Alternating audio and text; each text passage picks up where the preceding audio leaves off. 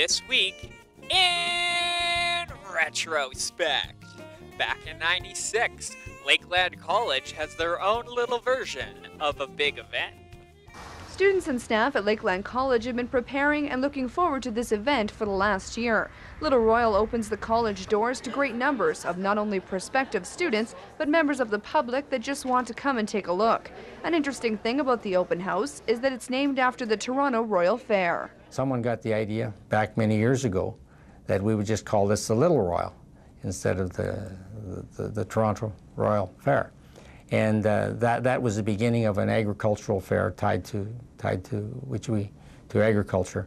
There's no doubt about it, agriculture remains the main focus of Little Royal. But there are other displays and events, including a talent showcase and the new recreational climbing wall. But most of the visitors pile into the riding arena for the judging competition and horse shows. This year it should be really good.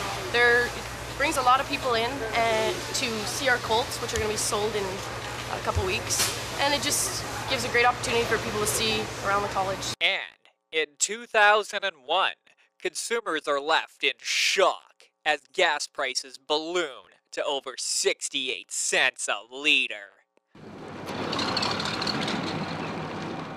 Filling up the tank, not everybody's favorite task, especially with high gas prices. It's horrible. Yeah, how come? Too high. It's awfully high, but what can you do about it? They're outrageous.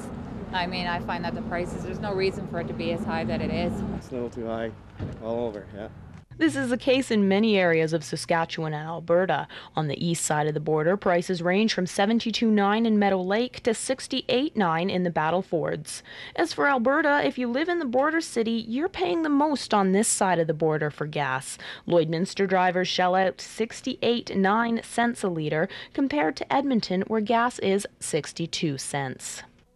What's going on in Edmonton right now is they're in sort of the midst of a significant, and it's been quite lengthy, price war. And that's all for this week in Retrospect.